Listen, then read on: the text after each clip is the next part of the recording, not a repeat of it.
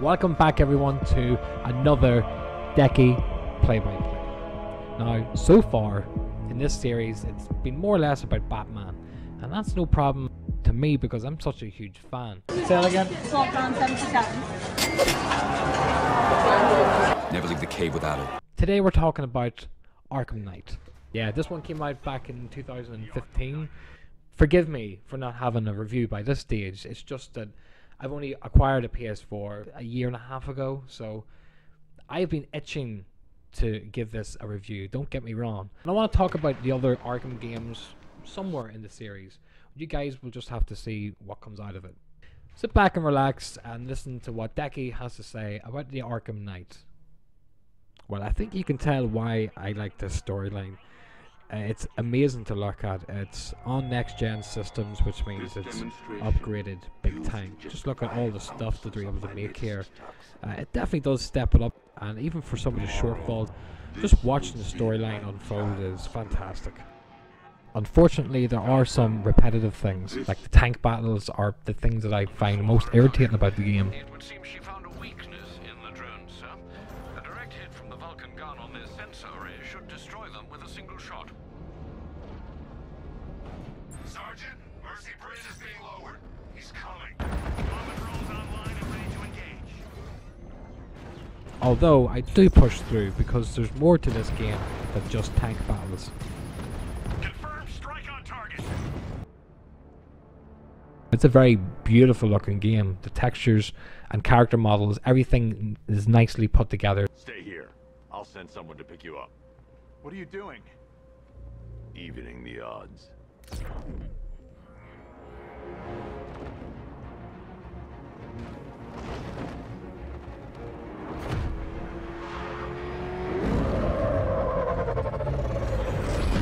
There are some surprise appearances from the likes of Joker, who's not supposed to be alive at all, but he lives in your consciousness. So he's in the game, but in a different way. And you get to see him in a lot of weird places. At one point, he's even in the ventilation shaft, teasing Batman about what's going on in the story mode. And there are things that I like about that, but again, I think it's an easy excuse for just putting him in the game. But I still feel like if he wasn't, I think this game would suffer for his absence. I love just being able to stand up on a building somewhere in either of the costumes. Oh, the costumes. Being able to change from Michael Keaton's Batman to Christian Bale's Dark Knight and then Ben Affleck's Batman. I mean, like, and the cars as well. There's skins for those too.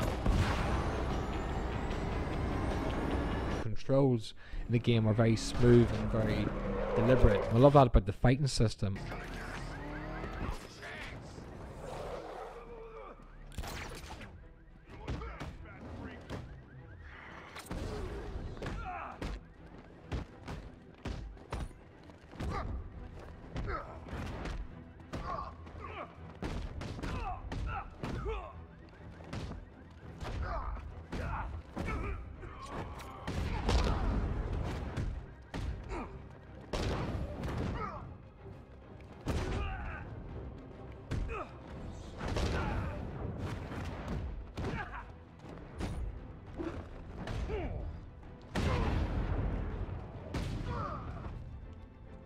I love that you can just get in there and get from your Batmobile launched and straight into a fight, and like you just feel like you are Batman.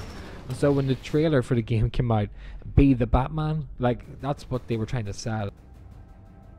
They might not have been able to wrap up the series the way they wanted to with the story mode, and I feel like that's something that they didn't do especially well. But with all that being said, this game is beautiful to look at and beautiful to play. There are some nice surprises in this game. For example, there's a part in the game where I was minding my own business, just making my way to a particular objective, and yeah, I don't know where, boom! Just didn't expect Man-Bat of all people to show up. I didn't even know he was in the game, so I had a legitimate, authentic reaction, which it just scared the shit out of me.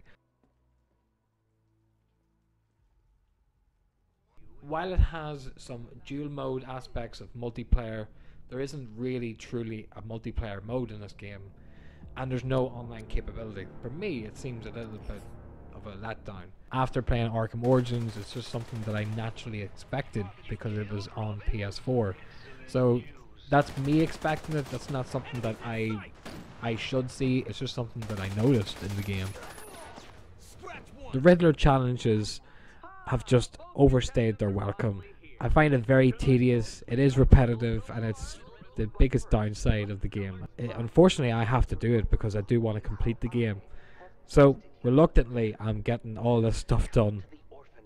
I will say though, this time round, some of the stuff here is creative, like the robots, for example, or even some of the racing tracks. Even though it is a bit silly, I don't imagine the Riddler setting all of this up anyway, but he does. So I will say it's more creative this time round. They do utilize all the things that you do in this game, so having the Batmobile put in these scenarios, it's interesting, but in my opinion, it's a bit unnecessary. The story was a bit of a letdown for me, but it's only minor in comparison to how impressive this game is overall. Hand me the detonator. So those are my thoughts on the Arkham Knight. Tune in next time for more Batman craziness in this series. I'll see you guys later. If you enjoyed the video, hit the like button. Subscribe for more Redacre Productions videos. Not only Decky play-by-play, we got a ton of cool stuff already on YouTube, and with lots more to come. He's getting edgy. When he turns the gun on me, I'll have a split second to disarm him. Too early and he'll kill Lucius. Too late and he'll get a shot off. Kill him. I'll do it!